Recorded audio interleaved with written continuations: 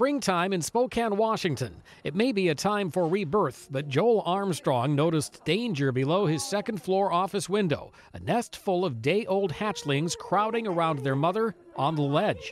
When she flew down to the sidewalk, the ducklings, unable to fly, faced the possibility of a very hard landing. So Armstrong lent a hand by catching some of the hatchlings as they jumped from the ledge. 1, 2, 3, 4, and delivering them to their very anxious mother. Others he got with a ladder, and then off they went in search of water. That way, perfect. Don't go down the cellar. It's good. No, okay, I got it. Armstrong guided them right through the middle of a parade route. Going this way, going to the right. Before long, they got to their destination, the river.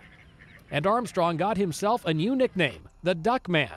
Mike Gracia, The Associated Press.